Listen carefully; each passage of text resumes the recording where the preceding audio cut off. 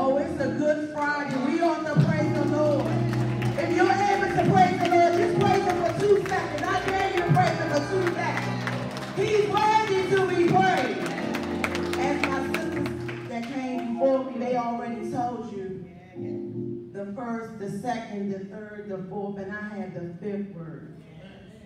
And we're going to not be before you long.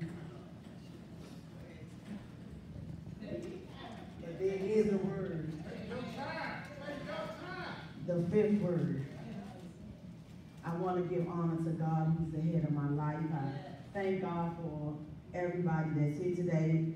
I want to give honor to my pastor in his absence for allowing us to come and spend today with you. But I do want to give homage to my brother and my sister, Reverend Tarver. Because I mess their name up all the time and call them Reverend Tolliver and First Lady Tolliver. But they're not just my pastors, they're my sisters and my brothers. And I just thank God for giving me this opportunity. I didn't have to speak today, I could have just came and listened. But since I have to speak, I'm going to get in and get out. I have the fifth word, and it's I thirst. It's coming from John 19:28. After this, Jesus, knowing that all were now accomplished, that the scripture might be fulfilled, said, I thirst. Even through the surface of the earth is 2/3 of water, it really doesn't matter when you are really thirsty. A good drink can be hard to find. It is written that the human body is 2/3 of water or more, but salty seas, British backwaters, contaminated groundwaters, and polluted lakes and rivers that catch on fire are not much comfort for a thirsty people. There is little more basic to life than water, and when you need it, it may be a matter of life and death. It was, of course, for Jesus, a matter of death. In the hot agony of the crucifixion, the cool, fresh waves of the Sea of Galilee may have flashed through his mind. These verses were recorded the second 3 hours of Jesus being on the cross from noon until 3 in the afternoon, round about now. While in wrenching pain of nails and thorns, it would have been refreshing if Jesus could have gotten a drink of water from Jacob's well, and how smoothing a cool, wet towel across his bloody brow would have made him feel. Notice that during Jesus' pain and suffering, the words he spoke was, I thirst. There is a deeper thirst than the physical. The Samaritan woman at Jacob's well knew that when she said, give me the living water of which Jacob spake, so that I may never thirst again. Jesus experienced hunger and thirst. John asserts that God so loved this material, physical, fleshly, bloody world that he gave his only begotten Son in human life and suffering and death, that this world might be saved. Could you or would you do this to save the world from dying of their sins? Would you give up your only son or child? Can you just see, or can you just imagine this scene where the Messiah is dying of thirst? Somehow this death doesn't seem right. The would-be deliverer and savior of his people, withering in pain, with water everywhere, but not a drop for him to drink. How is it that the Son of God could be so frail, so helpless, and not able to get any water from anywhere or from anybody? Can you imagine this? In this particular scripture, Jesus is nailed to the cross, and he won't come down to go and get water, so he says, I thirst. At this time, a Roman soldier who, in an act of mercy, gave him to drink refreshing vinegar mixed with water and egg. Water everywhere, and all too human, Jesus needed it and couldn't get it.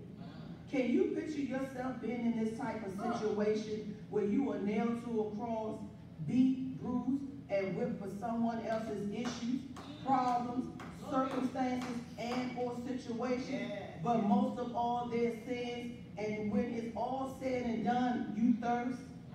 But all you get is vinegar on a sponge.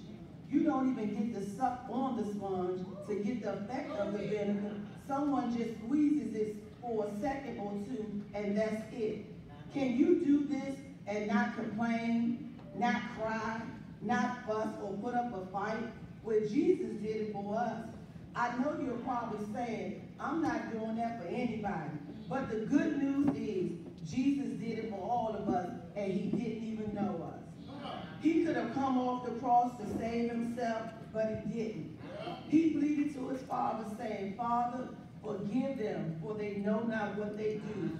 Even in the midst of this situation, he still had our best interest at hand. Maybe you cannot imagine this situation of being nailed to a cross, so let's put ourselves in a different place than hanging on a cross. Some of us, or most of us, are from the South, and we may recall when we had to go into the fields and pick cotton or corn, vegetables, or even beans. No matter what it was, we had to pick it in order to eat. Now, it's a humid and hot day in Durham, North Carolina. And I mean as hot as it's in the high 90s Ohio. And the sun is beaming on you, and you feel like a pan of bacon cooking in hot grease. And you become thirsty, but you can't get any water from anywhere or from anybody. But you're dying in need, and someone just brings you a sponge with a taste of vinegar on it and expect you to continue as you were. What would be your reaction? Do you continue on picking, or do you fall out from dehydration? Do you murmur, or do you complain? And which would you do, one of them or all of them? Well, Jesus endured it all. There's a song that's recorded by the great pastor Marvin Sapp that goes something like this. It's titled, Thirsty. My soul is thirsty. My soul is thirsty for you. As the deer is thirsty for the water, so does my soul long for thee. My spirit needs refreshing. Father, I'm thirsty, thirsty for you. Let me drink from the fountain that never shall run dry, the fountain of everlasting life. For if I drink of your water, I will never thirst again. Let me draw from your living well.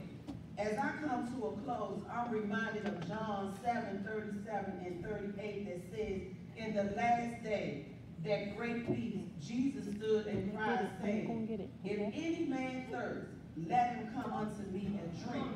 He that believeth on me, as the scripture has said, out of his belly shall flow rivers of living water. So as we, God's people, observe Good Friday on today, remember not only did Jesus thirst, but remember on this day, you have the opportunity of a lifetime to drink from the well that never shall run dry, and that the Lord our God is the creator of heaven and earth. He's the King of kings. He's the Lord of lords. But most of all, he's a quench pleaser. He will quench your every thirst, so you don't have to thirst any longer. Will you get your thirst satisfied today? God bless you.